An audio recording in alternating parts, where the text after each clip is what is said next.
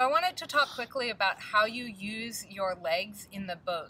LightWave wants everyone to put both legs forward. People are coming from different paddling traditions, so I want to go over how all of them work. So I'm going to start with your outside leg forward because that's what I started paddling on. So when my outside leg is forward, I go to take a stroke.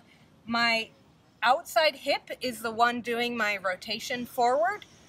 My weight is coming to over my toe, and I'm really lifting up and I'm sort of balancing over this leg. I'm going to kick off on this leg to push the boat forward. My other leg is helping me do my setup for the stroke. So what you'll find is that on every position of your legs, this is a reciprocal motion between your legs. It's just like walking. I'm doing this on every single stroke. So outside leg forward, I'm kicking forward and setting up. It's this leg, this leg, this leg, this leg. So if I have my inside leg forward, I'm doing the same thing.